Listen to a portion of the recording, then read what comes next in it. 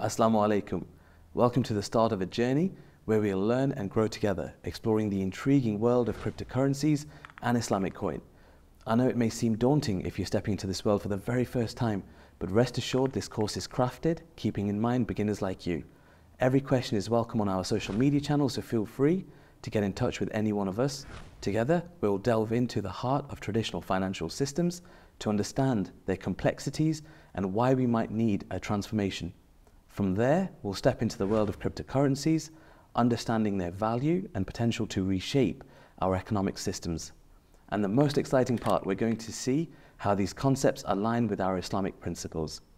We'll discover what makes a digital currency Sharia compliant and how Islamic finance scholars perceive this technology. Along this journey, we'll ensure we create the environment that is welcoming, enriching, and also encouraging. After all, our Islamic traditions teach us the importance of seeking knowledge, understanding, and then sharing it with others. So my friends, I hope you're as excited as I am to begin this journey. See you in lesson 1.1, which is understanding the complexities of money. Assalamu alaikum. As we begin this journey to understand the world of cryptocurrencies, it's essential to start with the basics. Today, we'll explore a topic that is deeply rooted in our daily lives, yet often taken for granted, which is money. Understanding the complexities and limitations of traditional currency systems will lay a strong foundation as we venture into the realm of digital currencies. Money, and this traditional form, is more complex than it seems, and each note and coin in your pocket represents a promise by the issuing authority, which usually is a central bank, to provide value equivalent to the amount stated on the note or the coin. This system is known as the fiat money, is established by government regulation or law.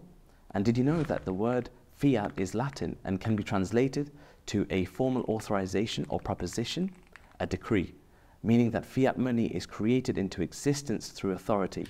The most shocking fact about fiat money? Inflation.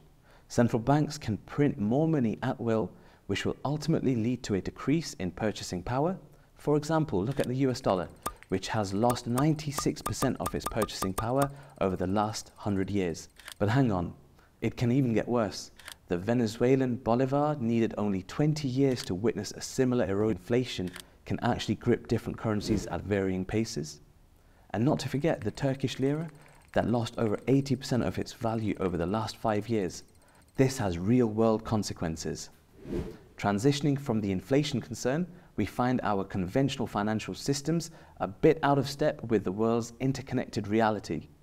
In simpler terms, transferring money across borders, so-called remittances, can be an expensive and time-consuming affair.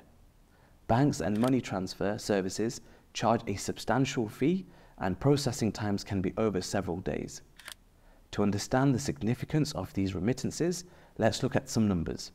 This year, people around the world will be sending almost $800 billion back to their home countries.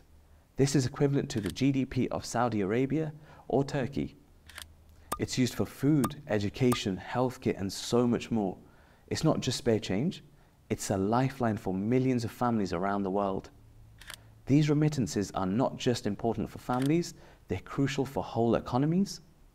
In 2022, 27 countries relied on these money transfers for 10% or even more for their entire GDP, and in 7 countries, a quarter of their entire economy was powered by remittances. And here's the problem with sending money across borders. The global average cost of sending remittances is quite high. On average, a staggering 6.5% of the amount sent. This means that a significant slice of this money, which could be used for necessities back home, is actually lost in transaction fees. These cross-border hurdles not only affect the global economy, but touch individual lives and communities. This means that the need for a more streamlined, cost-effective, and quick money transfer solution is pressing.